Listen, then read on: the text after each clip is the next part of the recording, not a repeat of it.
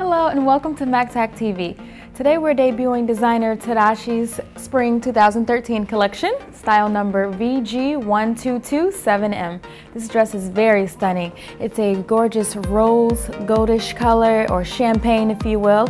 It has a very lovely bed of stoning here in the center of the dress. It's very nice. It shows your very lovely negligee, and this dress is actually ruched all over. As you can see here right along the hems here on the sides, it's ruched, so it's absolutely going to take you in, going to accentuate your curves, and it's going to look very nice, very dainty. It has a lot of layers here going on due to the ruching, so it gives it that extra oomph in regards to the dress.